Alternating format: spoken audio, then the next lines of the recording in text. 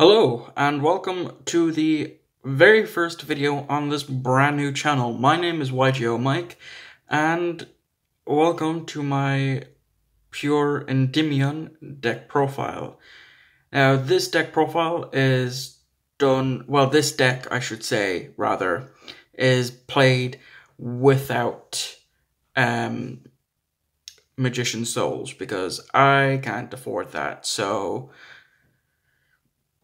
I don't play it. So yeah, let's get started with this profile.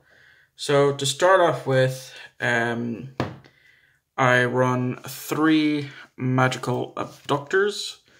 It's a very good card. I never really normal summon it anymore. It's always ending up in the scales. It's essentially a replacement for only having one servant of Endymion.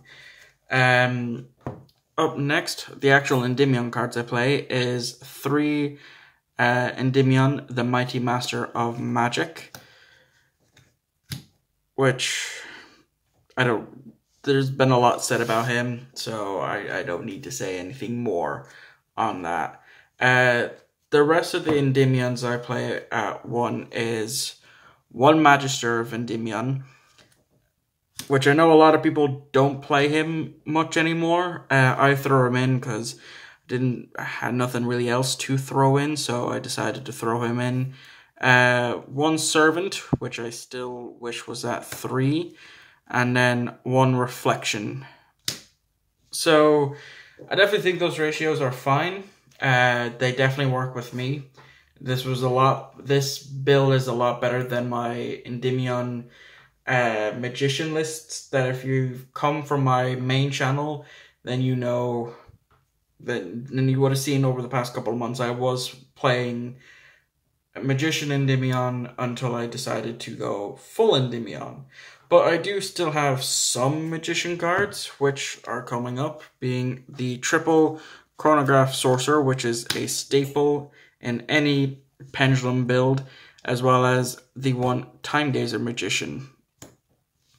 Again, nothing needs to be said on that, but I do also have 1 Harmonizing Magician and 1 Performer Pal Celestial Magician. And that's only just to be able to get out Borlord Savage Dragon, and yes, this is a Japanese ultimate rare. I will get to that when I go to the extra deck. I do play the Mythical Beast engine in replacement of the Magician Soul engine. So I play, of course, the 3 Jackal King and 2 Master Cerberus. I never really go into Master Cerberus unless it's in my open hand, but 2 seems to be fine. If I had another card, I probably would cut it down to 1, but, you know, from playing this deck now for this build anyway, for about a month, 2 seems to be fine. The last 2 monsters are Spellbook Magician of Prophecy, or otherwise known as Blue Boy. So, yeah, that is it for the main deck.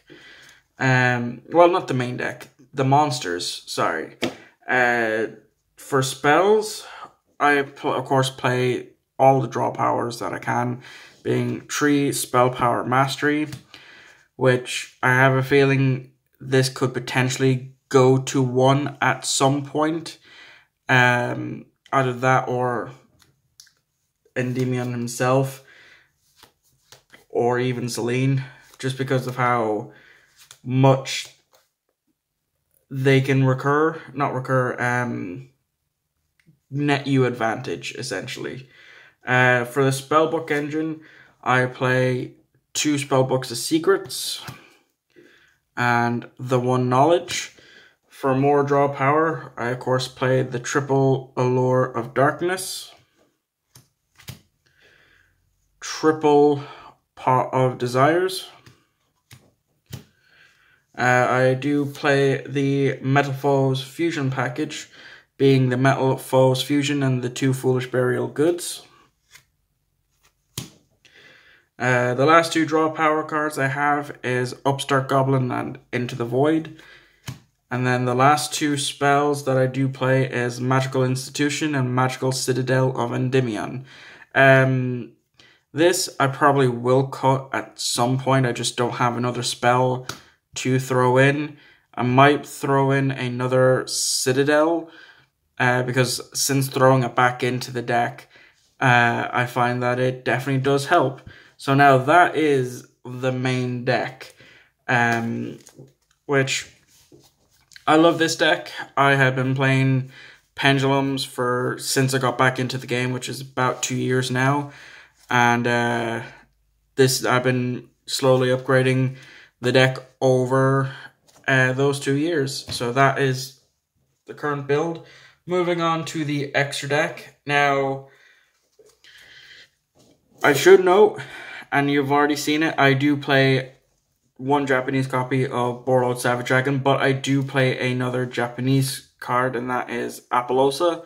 I'll get to that one now in a minute. So, for the extra deck, I do play the Vortex, the one Savage. For XEs, I do play the Supreme King Dragon Dark Rebellion. This has always been a staple in my Pendulum lists. I haven't taken it out, and I don't see a reason why to take it out. It's good OTK. It's a good method of OTKing if you have no other place to do except for this one, and not a lot of people expect it. The one Time Star Magician, Odd Eyes Absolute Dragon. For the links, I play one Crowley, one Daybreaker, one Cross Sheep, one Nightmare Phoenix, 3 Selines, Nightmare Unicorn, Borrowed Sword Dragon, if I can talk, and then the Apollosa. So the reason why I run the 2 Japanese copies of these is essentially buying the OCG versions was a cheaper option. Like, I paid, I want to say, about 12 for this, and we don't have this as an ultimate rare. We only have it as a ultra. So, you know, different rarities.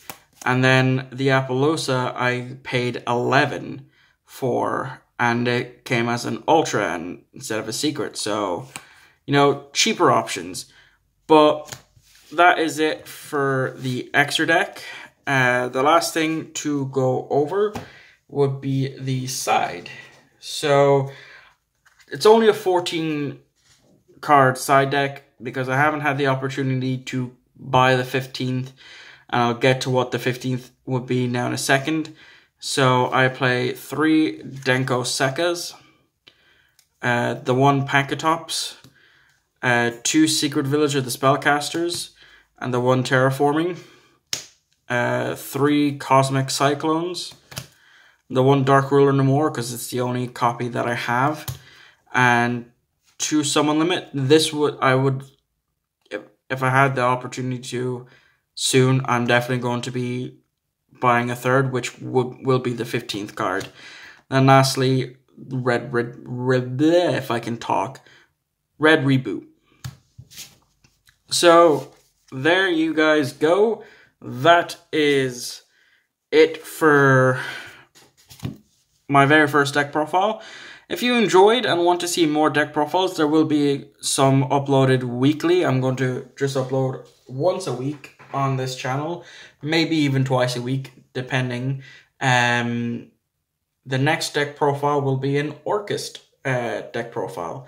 So if you want to see that, please do leave a like and let me know, and I will see you in the next deck profile.